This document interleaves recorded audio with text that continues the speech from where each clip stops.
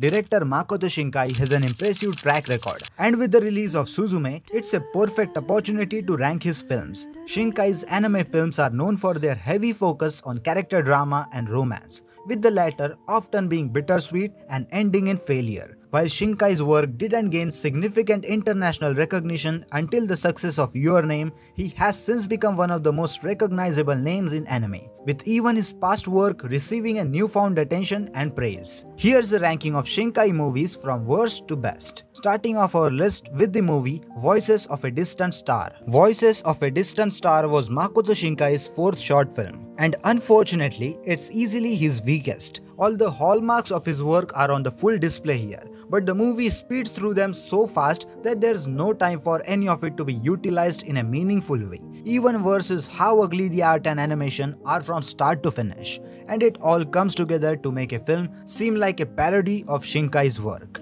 A lot of the film's shortcomings could be attributed to how Shinkai made it entirely on his own, but it still stands as one of his weakest films. On the next number, the film is The Place Promised in Our Early Days. The Place Promised in Our Early Days was Makoto Shinkai's first feature-length film, and it very tellingly falls flat. Shinkai's signature art style and character work are much better executed here, so it's easier to get invested in the story. But it's that sad story that drags things down and causes it to rank so low. The main romance is underdeveloped, and while it starts off as a charming slice-of-life story, the second half suddenly becomes an action story with sci-fi elements, far too underexplained for how high the stakes suddenly become. What's left is a movie that's disjointed in a plot and overall failing at showing off what makes Shinkai's work great. On the 10th number, the movie is Other Worlds. With a runtime of about 2 minutes, there isn't much to say about Other Worlds, and that's both a positive and a negative way. The short film is nothing but a couple promising to be together, but with how Makoto Shinkai uses shading and his music,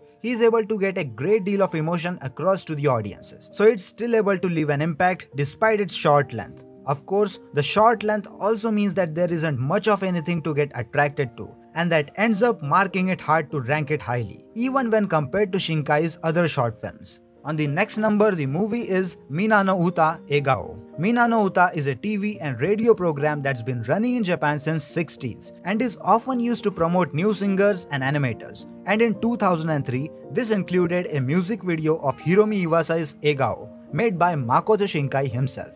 The music video shows the simple story of a woman bonding with her pet hamster, and like Shinkai's other short films, the short length of it makes it really hard to get invested into it. That being said, Egao is nothing but charming with its animation and depiction of how important the hamster becomes to the woman. So even if there isn't much there, it's still certainly worth watching. On the next number, the movie is She and Her Cat. She and Her Cat was the short film that drew the attention of Comics Wave Films, which is Makoto Shinkai's primary animation studio, and it's very telling why. Just like with Shinkai's other short films, She and Her Cat is brought down by its length, as it makes it really hard for anyone to get fully developed.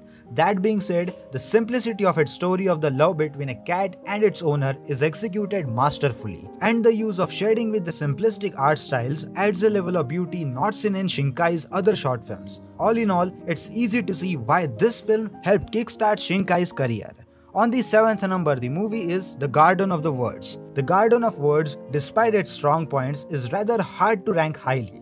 The art, animation and music are all incredible, and Takao and Yukino have a very engaging dynamic where it's easy to see why they matter so much to each other, even if their personal struggles end up being somewhat underdeveloped. The biggest problem with this film, however, is how Takao falls in love with Yukino. The issue being that Takao's a high schooler and Yukino's his teacher. Yukino explicitly never returned his feelings, but the unfortunate implications are still there, and how well someone can ignore it will be the deciding factor in their overall enjoyment. On the next number, the movie is Someone's Gaze. Of all the Makoto Shinkai's short film, Someone's Gaze does the best job of encapsulating the Makoto Shinkai's strength in a small amount of time. The story is a simple one of a father and a daughter growing distance from each other, but Shinkai does a great job of fleshing out their dynamics and individual characters so that everything they do comes off as refreshingly real and makes their resolution feel well deserved. Add in Shinkai's usual stellar music and visuals, and Someone's Gaze is easily best of Shinkai's short films, even if it is brought down by its runtime. Ultimately, it ranks in the middle of the pack. On the 5th number, the movie is 5 centimeters per second. 5 centimeters per second is one of the movies that, for better or worse, does one of the better jobs of showcasing Makoto Shinkai's style. While not as great as his late works, the music and the visuals are both top-notch. And despite the short runtime, the writing does a lot to add emotional weight to all of the Takaki and Akari's actions. That somewhat works against the movie, however, as despite everything, the movie ends up with the protagonists not simply getting together. It's a surprisingly realistic conclusion though, and that realism is a part of movie's strength. But that sort of sore note can make it hard to watch. On the 4th number, the movie is Suzume. Makoto Shinkai's Suzume is his most recent film, and it serves as one of his best. Suzume uses the 2011 Tohoku earthquake as a backdrop for its story. And not only it is nothing but respectful towards that tragedy, but it also uses it to tell a beautiful story of an overcoming loss that makes it easy to relate to every character. This is especially true for the titular protagonist and Suzume's strong character development that makes her one of the Shinkai's best protagonists yet. Suzume also has an ending that anime fans will be discussing for some time. Unfortunately, Suzume is brought down by the lack of development for its romance and some of the story elements, but overall, it's still a great film to watch, earning it a high ranking. On the 3rd number, the movie is Children Who Chase Lost Voices. Children Who Chase Lost Voices is very different from Makoto Shinkai's usual work, and that works tremendously in its favor.